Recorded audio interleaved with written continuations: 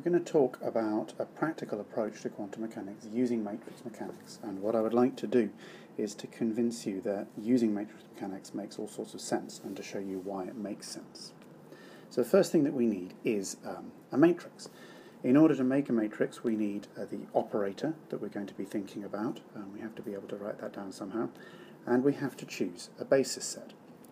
Once we've chosen the basis set and the operator, we can then create the matrix, and I'll talk more in a moment about how we do that.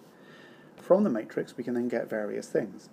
We can evaluate expectation values for any state that we choose once we've written down that state in the basis that we've chosen. We can, of course, calculate eigenvalues and eigenvectors, provided we have the computational or the mathematical ability to diagonalize the matrix.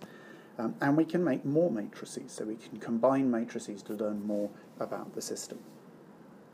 Now, the most important matrix that we have to think about is the Hamiltonian. The Hamiltonian represents the energy of the system, and is one of the key things that we have to understand. The first thing that we really need to choose when we're specifying a system and thinking about the Hamiltonian for that system is the boundary conditions, because that will set the limits on what we're able to do. We need to think about what the particles are. That will, for instance, change the mass, which will change the kinetic energy of the system.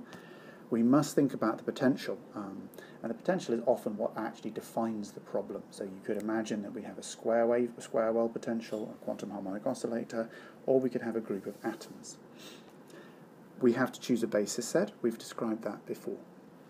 Once we have these four different pieces of information, we can create the Hamiltonian for our system. Of course, we can diagonalize. This is often fairly simple. If you have a relatively small system and a relatively powerful computer, or even enough paper, you can diagonalize either by hand or computationally very quickly.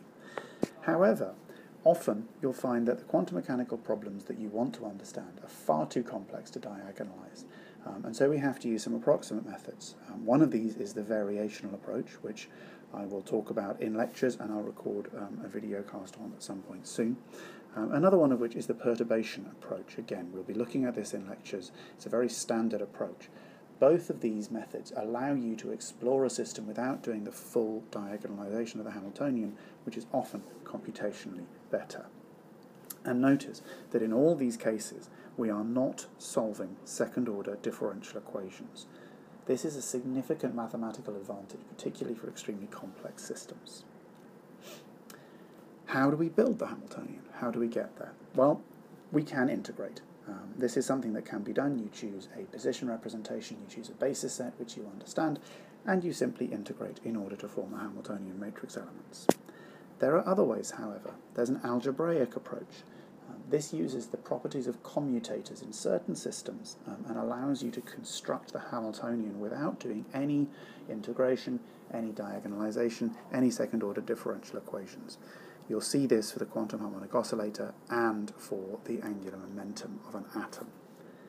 You can also fit a Hamiltonian. So in the tight binding approach that's commonly used in solid-state theory and variants of which are used for molecules, rather than specifying a basis set, we specify the properties of the basis set. We assume it has certain angular momentum characteristics, and we fit the Hamiltonian elements to known experimental data and introduce some kind of distance-based variation that we can understand. And from that, we can predict the results of a system. That can actually be an extremely powerful approach. So, the way that the matrix mechanics approach works is to choose the system we've got to solve, to specify the basis that we're going to use, to build a matrix, and then to explore the properties of the system using that matrix. Well, why not do all of this using position representation? Well, first of all, because you can choose a mathematically easy basis for matrix mechanics. You can do all of the mathematical operations rather trivially and create a matrix that way. With matrices, we can do a great deal of computational work. We can use a computational approach to understand how the system behaves and to do all of the hard lifting. And it also opens up various approximate methods, which of course we can do with a position representation, but quite often require the very matrix elements that we've been talking about. We'll see specific examples of how matrix mechanics is used but I wanted to give you an overview of the approaches and the ways in which it can be used to explain and motivate this new approach.